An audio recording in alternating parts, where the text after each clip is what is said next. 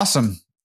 Real quick, do you know ish how many pounds of like wash, dry, fold, pick up and delivery you do a year or did last year? We did about 60,000 pounds last year. Awesome. And I'm very proud of that because we have I hear a lot of the new laundromats and it's fantastic for them. They're 5,000, 6,000.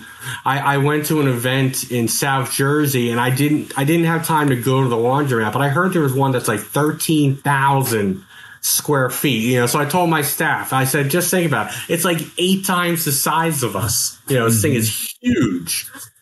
But I really do pride myself on the fact that I get as much out of every square inch of real estate that I have in the store.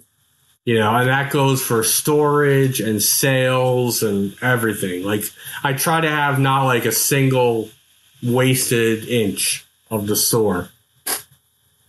Yeah. Well, and that's huge, right? Especially when you're in a limited, you have 13,000 square feet. You've got some room to waste if you need to or want to. You're right. 1,500 square feet. You don't have a whole lot of room to waste there. No, you got to maximize everything.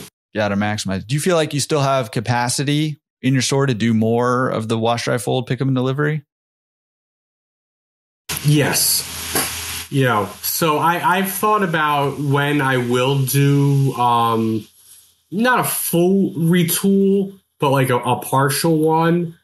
And we have room to maneuver, as the business, picks up on the pickup and delivery side.